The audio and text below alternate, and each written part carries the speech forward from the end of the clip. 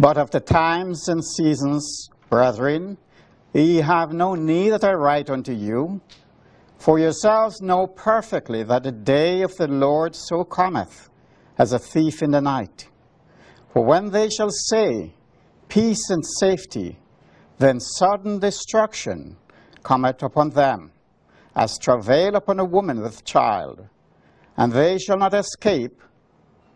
But ye, brethren, are not in darkness, that that day should overtake you as a thief. Dear friends, it is not for shock value, nor for sensationalistic reason that we bring you this dramatization of biblically expressed events surrounding the return of Christ.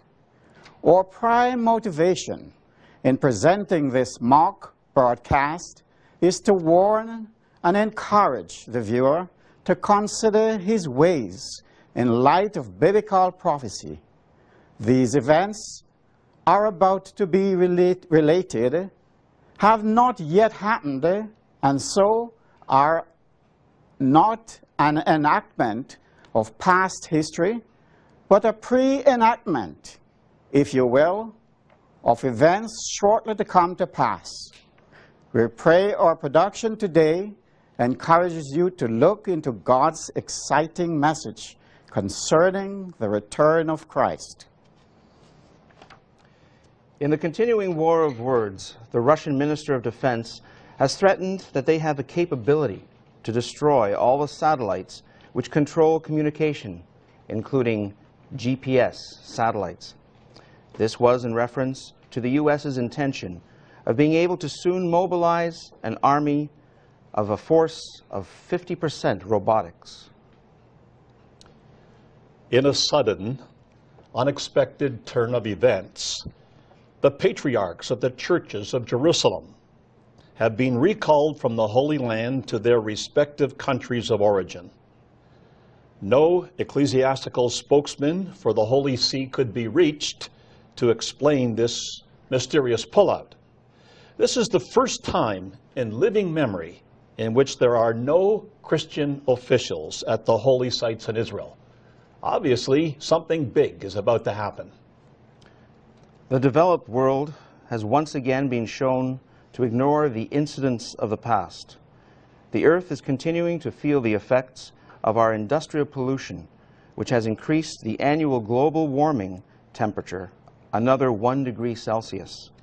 Record incidents of coastal cities around the globe being inundated by deadly occurrences of high tides and storm surges, overwhelming international relief efforts. 2 Christians were arrested downtown today for exercising their right of the freedom of speech when, obviously, it upset another group whose lifestyle was being challenged. Both of those standing accused had quoted a 2,000-year-old text which condemned the group's moral standards. Ironically, the text is the same one used every day in court to swear by its truth. Some people have called it the Holy Bible. And as this weekend comes to a close, our fair megacity nearly celebrated an entire day without a gun-related murder. Ironically, at 11:59 p.m. last night, a multiple shooting occurred on Placid Avenue during a house party. No witnesses have yet come forward from the over 100 participants. Unfortunately, police will not be investigating this crime due to their legal strike action as of midnight. Now to Frank. Well, tensions are high again in the Middle East. Escalating violence over the last few days has spilled over into the nation of Iran, who, after much Christian persecution and anti-Semitic comments by its president, has had its nearly completed nuclear reactor totally destroyed. A daring nighttime airstrike was successfully launched again by an Israeli stealth squadron. A confidential news source originating from Israel states that this attack was in reaction to the threats of annihilation from the Iranian government. There were no Israeli casualties reported. An undisclosed source has come forward to tell of their secret affair with another high-ranking government official. Excuse me, we have some late-breaking news. This just in from Jerusalem.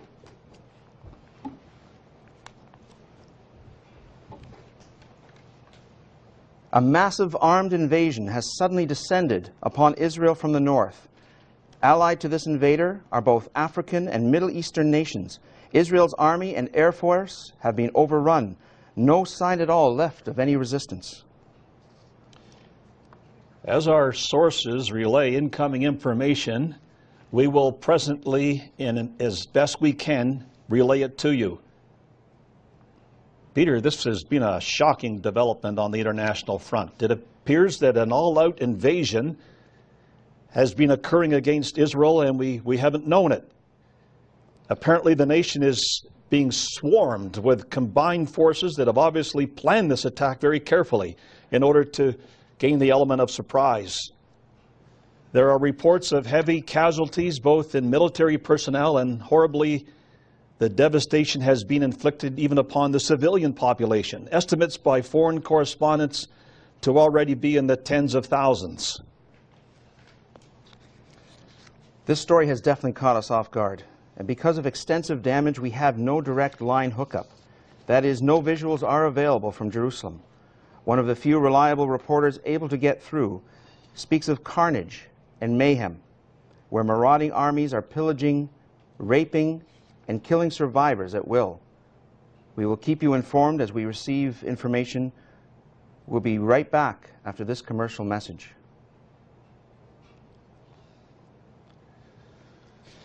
Frank, I have family in Jerusalem. I've got a brother in Tel Aviv. He's an IT specialist. I've got to get through to him. It's busy. Peter, it's of no use. It's too late for this. This whole thing of the invasion of Israel has been planned for a long time. Best you can do right now for your brother is to pray for him. Frank, you know I'm an atheist. I don't know how to pray. I wouldn't know where to start. I don't know what to do. I've still got to call him. Well, Peter, I don't think you understand what I'm saying. This is the event that the Bible has talked about for a long time. It speaks of this as the second coming of Christ. You mean the return of Jesus? Well, haven't you heard of Armageddon, of the great battle that people have called it the end of the world? Of course I have. Everyone's heard of that. But are you saying these events are now being fulfilled? Yes. They've waited for this for a long time. This is the event the Bible has spoken of. And I tell you, if you know your Bible, you can see how clear it is. In Zechariah 14, I have my Bible here. Let's have a look at this. Zechariah chapter 14 spells these events out. It's a prophecy at the end of the Old Testament. And this is what it says. Verse 1, Behold, the day of the Lord cometh, and thy spoil shall be divided in the midst of thee. For I will gather all nations against Jerusalem to battle. The city will be taken, the houses rifled, the women ravished, and half of the city shall go forth into captivity. And the residue of the people shall not be cut off from the city.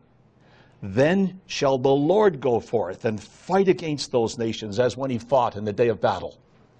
Frank, you know, I've never paid much attention to the Bible, and let alone believe that an ancient book can accurately predict that things that are going on in Israel right now.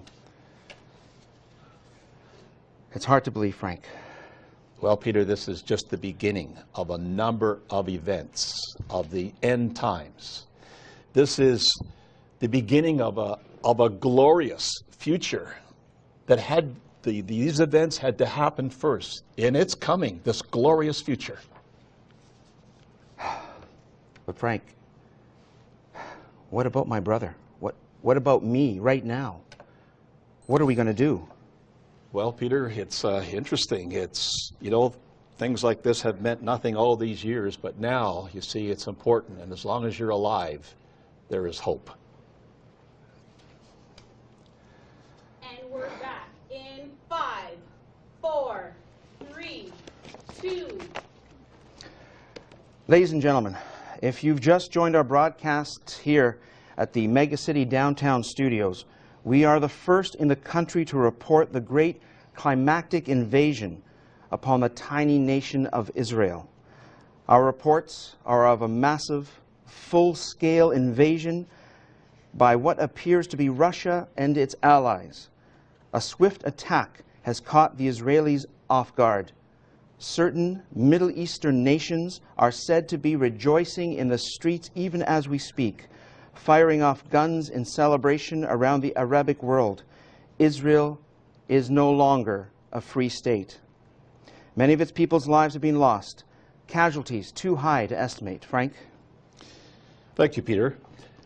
Reports coming in are very scant. In fact, it seems that communications are dwindling. This has obviously plunged the whole world into chaos, and the United Nations are about to be called, or at least the Security Council, into an emergency meeting. The leaders of Russia and several other anti-Semitic nations have refused already to attend, while Western leaders are calling for a complete cessation and withdrawal of the armies in the area. Friends, our satellite coverage is disappearing. Even our European correspondence lines of communication are being shut down all over the map. This is a real situation here that harkens back to thousands of years ago, when Israel was overrun by the Babylonians and centuries later by the Romans. These things have been prophesied in the Bible, and woe unto those who are in harm's way. Yet, according to Almighty God's message to mankind through the Holy Scriptures, even now, all hope is not lost. He plans to save the world from the brink of this disaster. We can only hope, Frank. We can only hope. This is quite a turn of events for the history of mankind, and regardless of what you believe, the world will never be seen the same again. Wait a second, hang on. I'm actually getting a live feed from our station's Jerusalem correspondent, Rachel Wiseman. Rachel, I can hear you well enough. We're going to put you on live. Can you hear me? Yes, we can hear you. Thank you, Peter. No doubt the world is aware that war has erupted in the Middle East, threatening to spill over to the four corners of the globe. I am now in hiding with a few of my colleagues, but earlier we were witness to the dramatic events that suddenly and without warning have taken Jerusalem by surprise over the last few hours. At about 1 o'clock this morning, Jerusalem time, we could hear hundreds of bombs dropping unceasingly with specific targets, first destroying satellites and then beginning with ground targets of certain buildings, causing thousands of casualties amongst civilians. Within an hour, artillery moved in, and so began systematic mortar and machine gun fire that went on uninterrupted as no resistance was left. And then began the looting and killing street by street until only a few screams and random gunshots were heard. The city is in utter chaos and the Israeli army has been decimated. The last radio station broadcasts were calling for all citizens to go into hiding, and we could hear traditional Hebrew prayers being recited over the air. The last thing we heard was the announcer plead for his life, a burst of gunfire, and then silence. Wait, there's another shaking in the capital. No explosions, but tremendous tremors, like an earthquake. What we are feeling is an earthquake, but now it's gone quiet. Suddenly everything is calm and quiet. We're looking to the east of the city, and we can see a brilliant light. People are coming out of their hiding places and looking east. It's remarkable.